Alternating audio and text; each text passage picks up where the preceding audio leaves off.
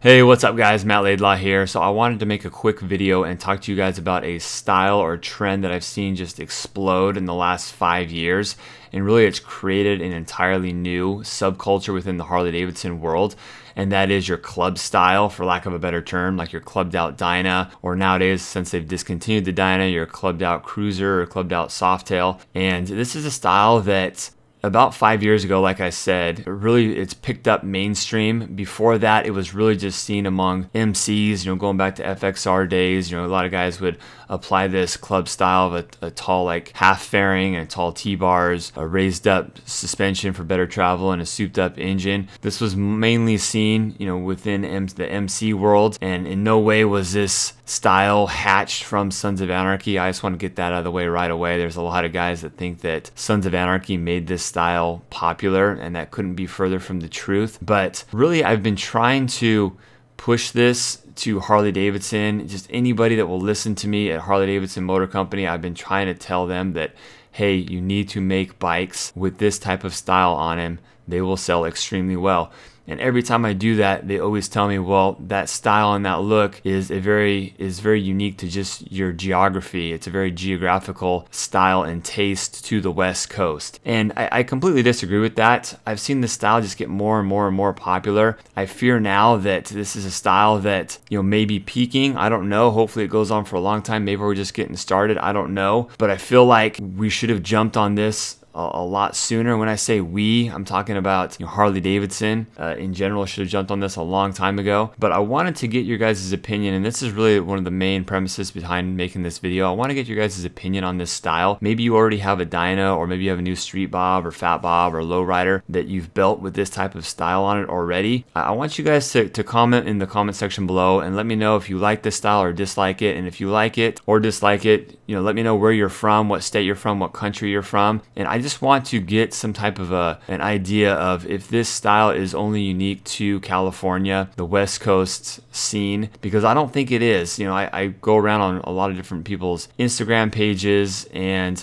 a lot of forums and chat rooms and discussions I have on my YouTube channel, and I feel like this is a style that's extremely popular. And I also see this as a gateway into the Harley-Davidson world as well. I feel like now, where a lot of the inspiration behind the style came organically from the MC scene, I feel like now a lot of it comes from your freestyle Moto X riders, like your dirt bike riders, and a lot of guys that grew up riding dirt bikes or grew up with maybe the X Games scene, or grew up watching guys, like Brian Deegan or Twitch Steinberg or Travis Pastrana, a lot of those guys that are now maybe getting older and transitioning into the Harley-Davidson world and want a bike that's good for the road as opposed to the dirt. A lot of those guys are going into Harley-Davidson, and they are going for this style. So I see this style just a really good avenue for getting more people into the Harley-Davidson realm. It seems like there's a lot of discussion nowadays around Harley-Davidson and not appealing to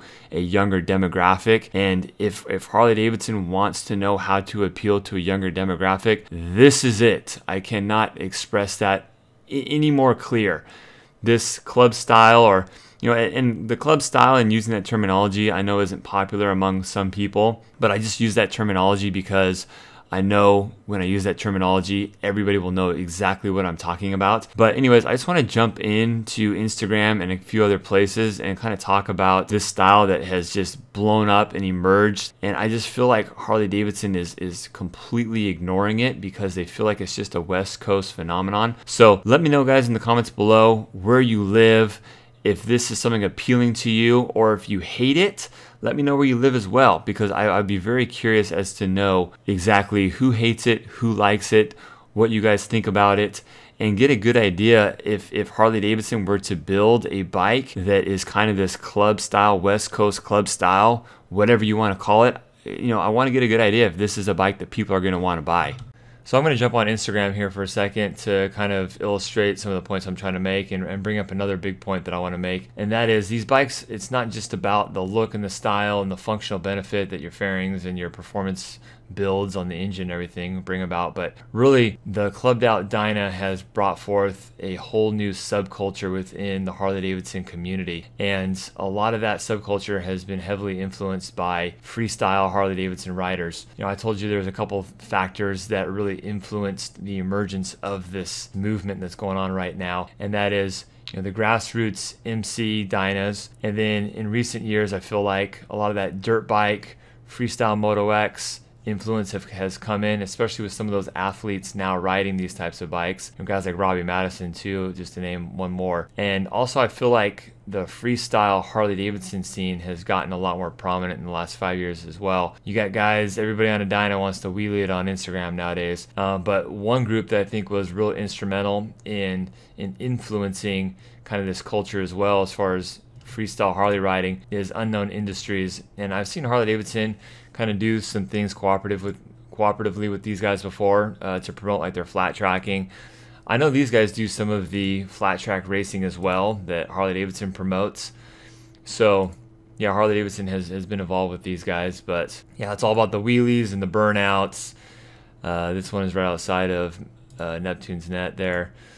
But the bikes they build, they're completely in tune with what's hot right now. And these guys, they have FXRs, and FXRs have a shorter wheelbase and they're lighter, so they're easier to wheelie and do stunts on. But here you got a 2018 Street Bob right there, and here's a shot of Jeremy Steinberg there. And so yeah, these guys have been real influential. Just the aggressive riding, Harley stunt guys has been a big influence, which again is really hot with the younger crowd. And a lot of these guys that are transitioning over from the dirt bike world, this style and this type of bike is going to be very appealing.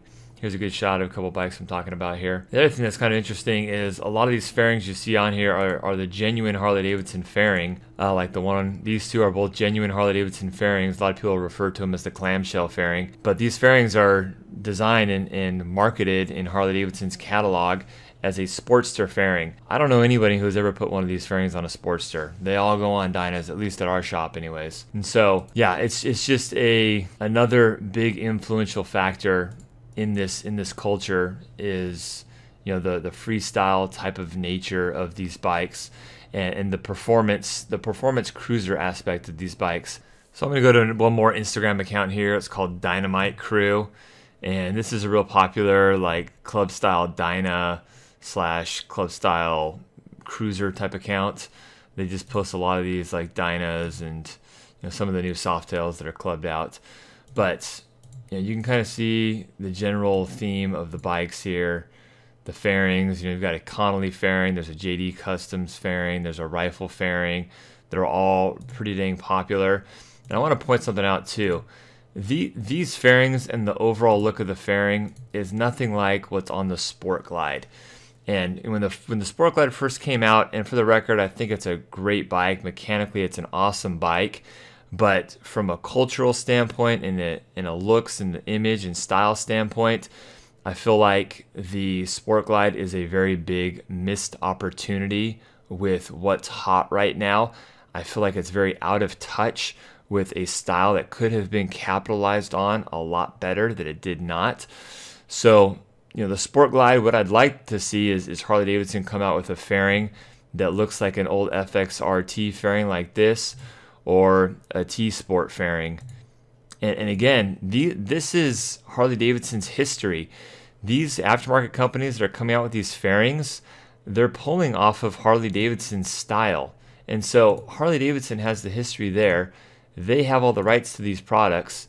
And so they just need to make a modern version of some of these fairings. So this leads me to my final point here, guys. I don't want to bore you too much, but if I were to have my say, I would come out with two bikes, two of these clubbed out bikes with two different fairing styles.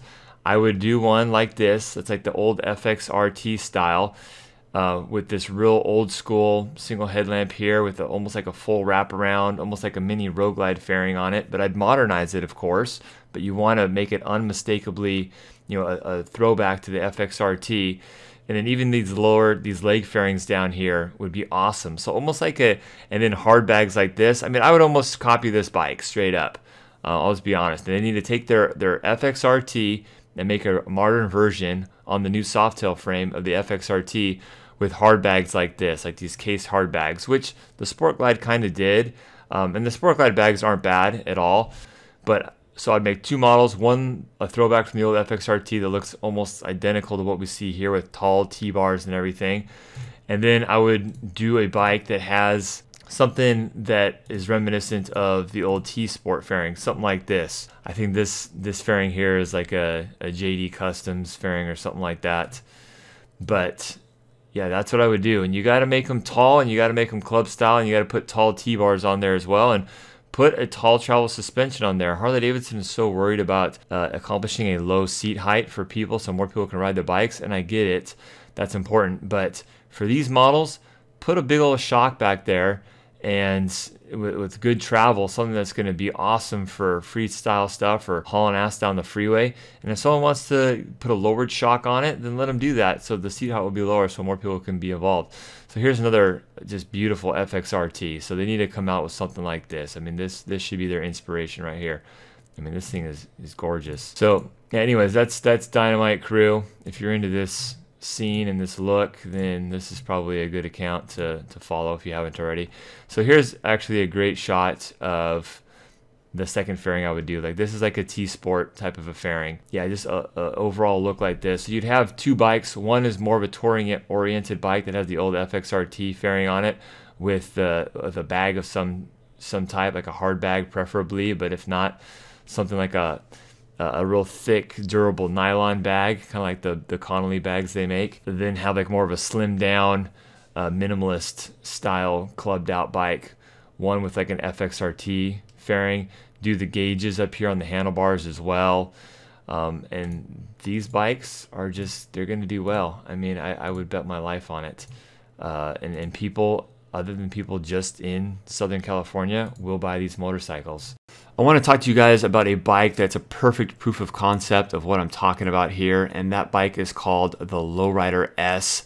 Not the Lowrider Special, it's called a Lowrider S. I hate it when people call it a Lowrider Special. That's not the name, it's a Lowrider S. Anyways, off that rant. So this bike is a perfect example of Harley-Davidson hitting this trend, although I feel like they could have hit it harder than they did with this bike. I feel like this bike did have a lot of the elements I've been talking about, a lot of the Dyna Club style elements with the little fairing, although they call that a speed screen or like a bikini fairing, and the bars are kind of a T-bar style, just not very tall. And so for that reason, I feel like Harley-Davidson was 1 foot in and 1 foot out with this bike, but they also have the 110 cubic inch engine on here with the premium ride shocks and all the blacked out cosmetics. And so I feel like, you know, Harley-Davidson did build a bike here that really appealed to the culture that I've been talking about, the club style Dyna culture. And so, you know, and really the proof is in, you know, the sales and the community. You know, these bikes, at least at our dealership, sold extremely well. I still have people calling me for these bikes today. But again, I feel like Harley-Davidson could do it better. You know, do the bigger fairing, do the T-Sport fairing, do the FXRT fairing.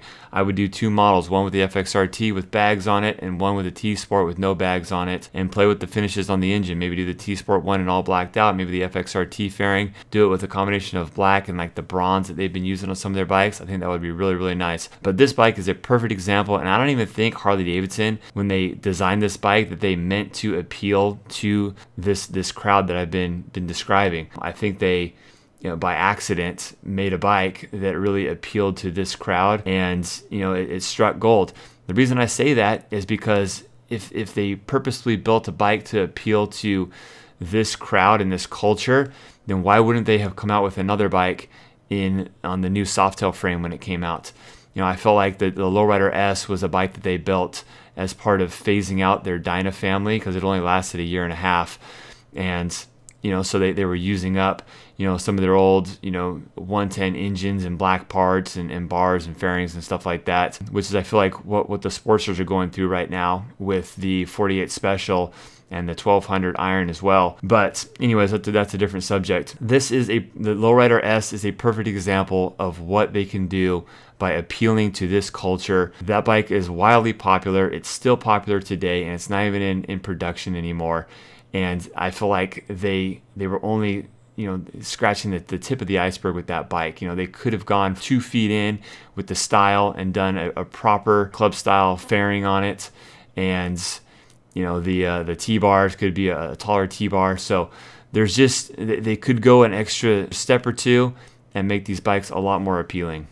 So this was an image that spread like wildfire in the Instagram world, and it looks like it was done by Black Eddie, and I'm assuming he probably just threw an FXDR up in Photoshop and kind of made some changes. Like you got like the Dynashocks back here, and it looks like you got the frame concept of an FXR style frame, and he put an FXR-T fairing on here with the fairing spoilers and everything. And so, you know, he basically says that, you know, that this is what they actually should have released. But, you know, this is just kind of another proof of concept where there's just a lot of people out there that are begging for this type of a bike. And when they see things like the FXR, or when they see things like the FXDR, which is an awesome bike, you know, I've ridden it. If you haven't watched my review already, check that out. But the FXDR is a great bike. There's just not a huge crowd begging for it right now, and there's a huge crowd begging for this style of bike right now. And so this is just kind of another proof of concept that there really is a big crowd out there really looking for this type of a bike. Anyways, guys, thanks for watching the video. This video kind of turned into a little bit of a rant and open letter to Harley-Davidson, but really the main premise, again, is I want to get your guys' feedback on your feelings about this style. Do you have a bike like this? Do you have a club style Dyna or one of the new Softail frame bikes? Do you hate this style? Let me know where you live as well. I want to get a good idea of where people live that love this style and where people live that hate this style. Let me know the state or the country you live in. Maybe you wish you had one, but you don't own one. Let me know that as well. And if you want to see Harley-Davidson make one or both of the club style Harleys that I mentioned in this video, give me a thumbs up as well. And maybe if we get enough positive feedback on here, someone from Harley-Davidson Motor Company will stumble across this video, and someone from the product development team will feel like there is a demand for this style of bike. I certainly feel like there's a huge demand for this style of bike, so hopefully it can happen. Thanks a lot for watching, guys. Take care. Bye-bye.